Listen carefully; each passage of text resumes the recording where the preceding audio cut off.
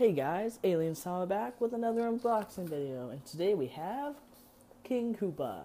Yes, as you saw in the unboxing of all three of the Amiibos I bought from J-List, this guy says Koopa and not the American and European name he is known as, Bowser. In Japan, or the creators of the Mario series and this villain himself, called him King Koopa, not Bowser. But that's okay. The American versions do say Bowser on it, however. That's probably the only difference between the two. So same thing, just like the Fox one and some of the other Amiibos I got from JList.com. They are Japanese, made in Japan, for Japan.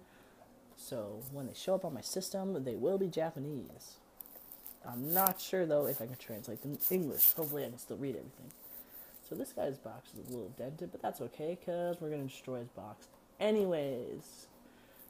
I'm going to make all the super hardcore collectors who don't open their Amiibos scream as I open this Koopa. I do personally regret opening them all, but once you start it, you can't stop. What's the point of having a bunch of open Amiibos and a bunch of non-open ones? Oh, so Bowser's got an extra support for his arm in there. I would hope it wouldn't fall off.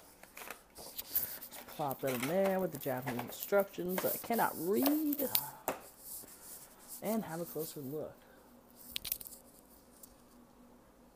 Closer look, camera. That means focus. Thank you. Okay. So this Bowser, he's not heavy, but he's definitely a lot more heavy duty than most Amiibos that are out so far. His shell has got some weight to it. They have all the details that King Koopa himself should have. They even have extra details such as shell texturing. If you can see that on there. His entire body is textured with scaling as well. He's got his spikes, or the silver spikes on each of his leather bracelets. Hair is stylized.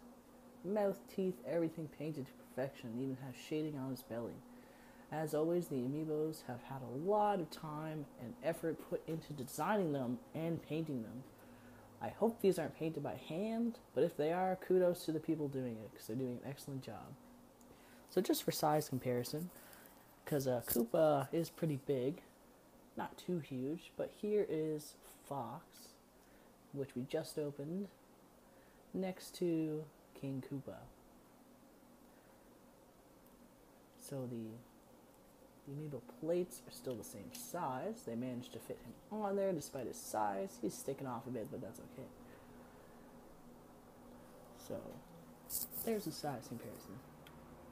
So you can see his size comparison in my hand as well.